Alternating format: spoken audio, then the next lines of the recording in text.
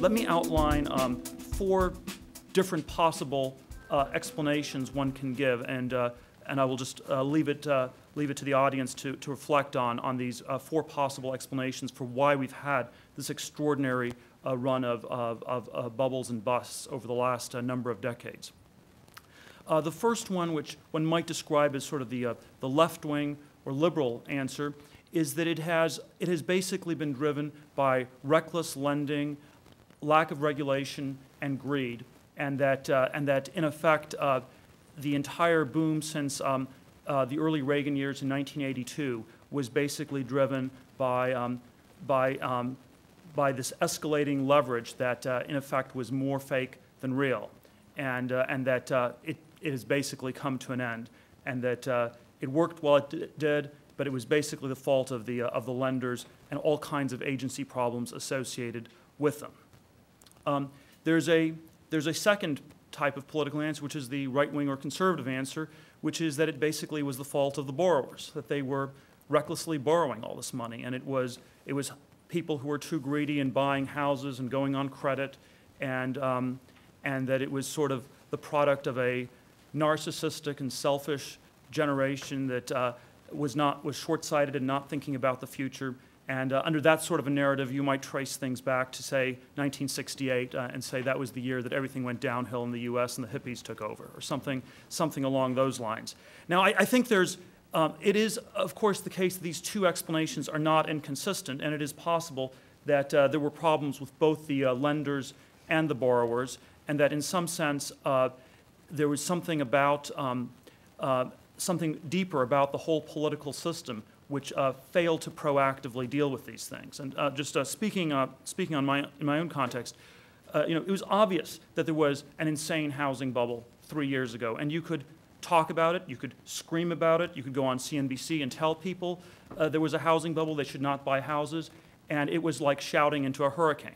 Nobody was willing to listen.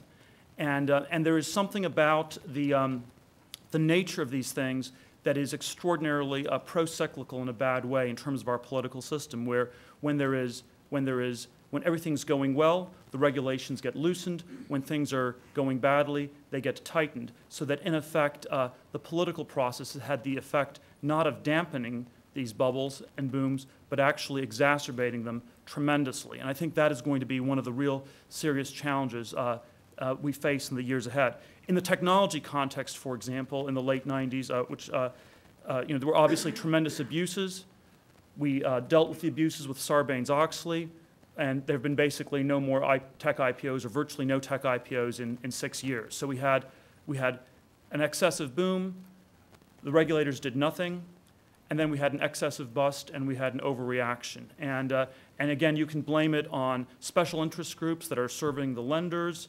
You can blame it on the desire of the borrowers to keep the easy money going. But when basically both of them end, you have to wonder how this can better be handled. I think one of the challenges that is happening on a global scale is that the inability of our political system to proactively deal with these bubbles is calling into question the very concept of democratic capitalism. And I think one of the challenges in the next 4 to 5 years is that a more authoritarian version of capitalism of the sort that one sees in China will get a lot more appeal, because the argument will be that it is able to resist the appeal of people and special interest groups and sort of act on behalf of the whole society. And I think the challenge for the next president is going to be to somehow rehabilitate the good name of democratic capitalism, and it will be quite a big challenge, and I certainly hope that whoever becomes president will succeed at that.